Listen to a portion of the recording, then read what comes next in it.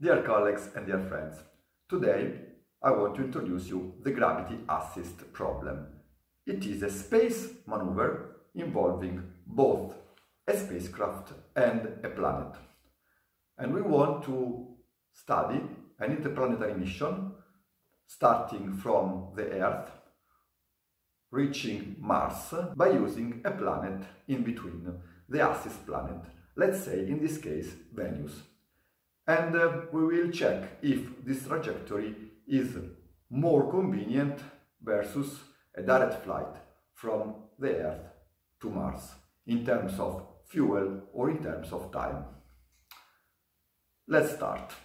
We will start now with some theory. What is the physical principle behind? Whenever a spacecraft approaches a planet from outside its sphere of influence, it escapes the elliptical orbit and enters an hyperbolic one. But because it is hyperbolic, it can never enter in any orbit around the planet, so it will either crash against the planet or leave it. However, the leaving direction is different from the entry one, because the trajectory is deviated of a certain angle phi, this angle. Let's see now how to determine it. Here are the relevant formulas. The given parameters are two: the v infinite, the velocity entering the sphere of influence, theoretically at infinite distance from the planet where its gravity is not taking effect, and the radius of the periapsis, rp, the minimum distance of the hyperbolic orbit to the center of the planet. Actually, we can use this value indirectly by targeting a planet with a defined impact parameter b. We remember the impact parameter is the distance between the asymptote of the hyperbolic orbit and the center of the planet. The remaining parameters defining the hyperbolic orbit can be found here. So the A, the major semi-axis, the E, the eccentricity, B, it's the impact parameter, and then the angle A infinite and phi infinite. Phi infinite is the most important parameter for us, which is defining the deviation angle. By combining the formulas, we come to an expression of the deviation angle as a function of the two known parameters, v infinite and rp. And we observe that the deviation is higher the less is the velocity and the less is the distance from the planet, the rp. And the more is the mass of the planet by means of the gravity constant m.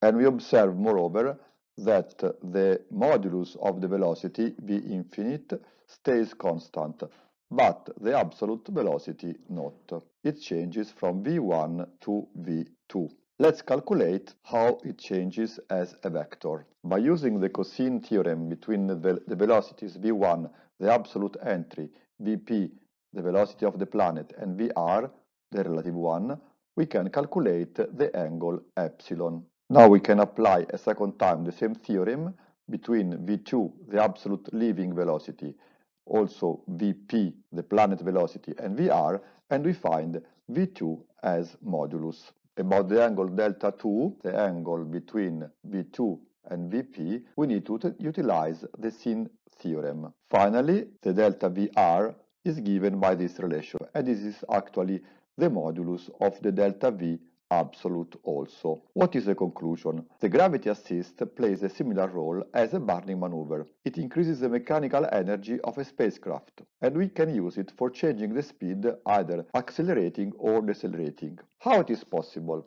The kinetic energy of the probe is actually 1 against the planet, but since the mass of the planet is so big, practically no influence on the second one. If we need to accelerate, then the probe must encounter the planet behind it in the direction of the planet's speed. Opposite way if the probe must brake. On the right side there is a chart, a vector chart, for demonstration of the second case, why the speed actually decreases. Now we make a step forward. There is further the possibility to use a burn when the probe approaches the periapsis, here. In this case also, the modulus of Vr changes. Let's see how to calculate the leaving velocity V2. We want to determine now the leaving Vr. We call it V infinite 2. this velocity here by knowing the entry velocity v infinite 1. The velocity of the periapsis close to the planet is given by this expression v infinite square plus v escape square. The escape velocity is given by this formula, where m is the one of the planet. Then we apply the Barn, so our speed increases by delta v, and we call this new speed Vp star. Now, the leaving velocity v infinite 2 given by Vp star square minus escape velocity square. The same expression used above, but solved for v infinite 2. We still need the new angle phi infinite. This angle is the mean between the entry and leaving phi1 and phi2. We know already the expression to find it, so we apply the same formula seen before for the second angle by inputting this time the new value, the v infinite 2. By means of the leaving v infinite, we can calculate now the absolute velocity, which is our target. For the modulus, we use the cosine theorem as for the unpowered flyby. The angle epsilon does not change. The new parameters phi and vr star we found right away. Same history for the angle delta 2 star. Always the sine theorem, but with the three new entries. Phi infinite, vr star calculated in the previous slide, and v2 star found right above. As we can see from the vector chart, the relative velocity is also changing, and the absolute velocity is changing even more. The result is that the kinetic energy gained by the probe with the powered flyby is more than the one simply given by the Barn. Let's see an example now how to fly to Mars using the assist of Venus. Starting from the Earth, we enter an elliptical orbit targeting Venus, and from Venus the probe is shifted to a second elliptical orbit targeting Mars. What is happening at Venus is represented here. The entry velocity v1 changes into v2 after encountering the planet, and also the angle. The difficult task is to find a way so that the new velocity and the new angle is matching with the orbit that we need. Let's see in the coming slides how to get it. The study of the orbit is not part of this presentation. Let's assume it is made by somebody else. And from this study we know the departure and arrival times. The departure from the Earth will be on 14th of September 2023. The flyby at Venus on 20th February 2024, and the arrival at Mars 16th of July 2024. And here we have also a table with some reference parameters corresponding to the dates above, the position of the Earth in terms of radius and theta, the starting position of the Earth here, and the arrival position at Venus, and also we know the geometrical parameters of the transfer orbit A, the one represented in blue, the major semi-axis A, the eccentricity E, and the argument of the periapsis theta 0. Once the trajectory is known, also the velocities are. We need the ones in proximity of Venus now, and we use always the same formula by changing r and a. M is the one of the Sun. The absolute velocity is calculated for r at Venus approach and for a at the elliptical transfer. The draft speed is calculated for the same r, but a is for the Venus orbit around the Sun, and the relative speed is the difference as vector among the first two. For calculation we need also the angle, equals this expression, function of the parameters a, e, and r. So all are known. And eventually we found the velocity 11,000 meters per second, more or less. Now we make the same study for the second orbit from Venus to Mars. The radius and the angle of the starting and leaving position we need to read from the table. The starting position is this one, and the arriving position is this one. As well, we know the parameters of the transfer orbit B. Repeating exactly the same steps as for the orbit A, we get the new relative speed at Venus after leaving the flyby. We observe that the angle is changed, but the modulus not much. We represent here in this vector chart the velocities found. V in red is the velocity of Venus around the Sun, the draft speed. U is the absolute entry speed. U1 the leaving absolute speed, and also the angles are known. How to choose the flyby parameters?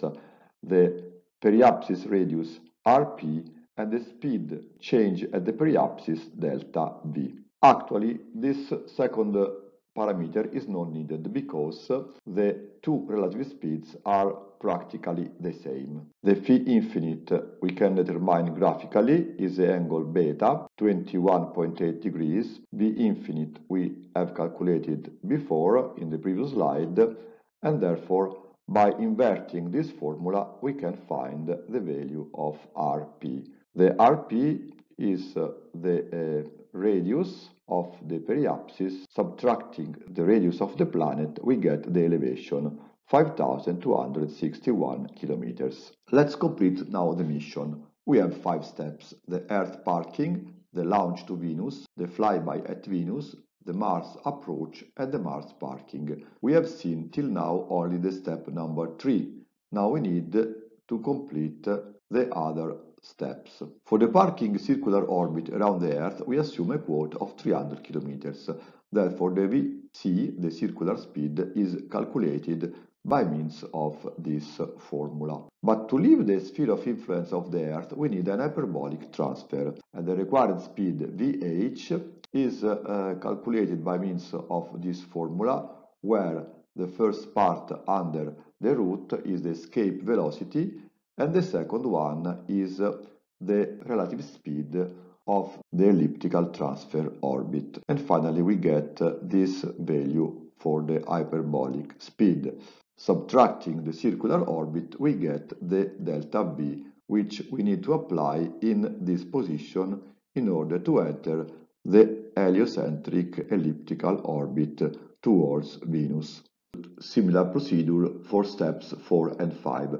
We choose a parking orbit at Mars of 1000 kilometers. The circular orbit speed is therefore calculated, and the hyperbolic speed as well as for the Earth, using the V infinite given by the arrival point of the transfer orbit B. This is the relative speed we need to introduce at this part of the formula. And the first part is the escape velocity at Mars.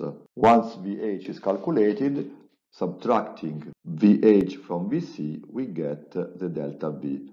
That is negative because our probe needs to decelerate. There is a braking maneuver. The sum of the two delta V's, the one found in the previous slide and this one, gives the total delta V of the mission 8,875 meters per second, and also we know the transfer time 306 days. If we want to compare this journey with a conventional one, and not gravity-assisted trajectory, in other words, what would we take? Just to avoid any confusion, here we cannot travel directly to Mars, because close to September 2023, there are no launching windows. We remember that only every 26 months a direct flight is possible, and of course this would be quicker and less expensive. The only alternative we have is a bi-elliptic transfer, and the closest one is happening on 22nd July 2023, the closest to our trip, I would say, and arrives on the 29th of June of the following year. The table of the position of the probe at the launch, change and arrival are also displayed here, and important to notice that here we are not encountering any planet, nor Venus, nor any other one. The intermediate radius of the bi-elliptic trajectory is chosen to have more or less similar transfer time as for the journey already found. You can see that our probe is traveling along two elliptical trajectories parallel each other and tangent. On top, there are the geometrical data of the two transfer ellipses. The parameters are for the orbit A and for the orbit B, respectively. A, the major semi-axis, is the eccentricity and the transfer time t. By repeating the delta V analysis done for the gravity-assisted travel, we come to a total delta V as a result of 3 steps. This first, Earth launch, the orbit change happening in this position, and the Mars parking in this position. And we come to a total delta V of 9,704 meters per second. As well, we know the transfer time, the sum of the two transfer orbits displayed above. And this is compared with the previous journey, 829 meters per second more delta V and 42 days longer travel. The last and most important question we need to answer is, do we save fuel and how much? We would assume a probe of 500 kilograms as a payload, and then we divide the journey in 3 steps. If you need more details about this load analysis, you need to switch to some previous videos like Mission to Mars or Ganymede Flyby, where this topic is deepened.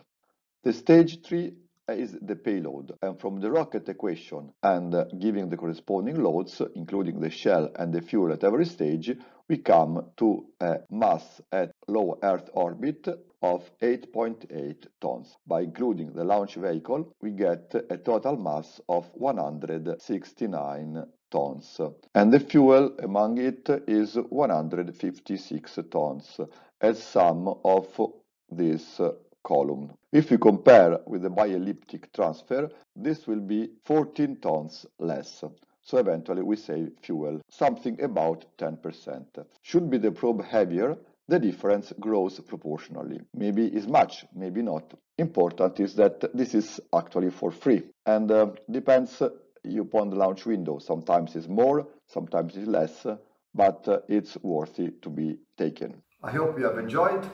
As usual, I leave you a link to a bibliographic content. There is a master thesis of a student. You can download it for free, and it contains more or less the topics we have spoken together. And there is also a program code that you can implement for the numerical solution of the gravity assist problem. See you again.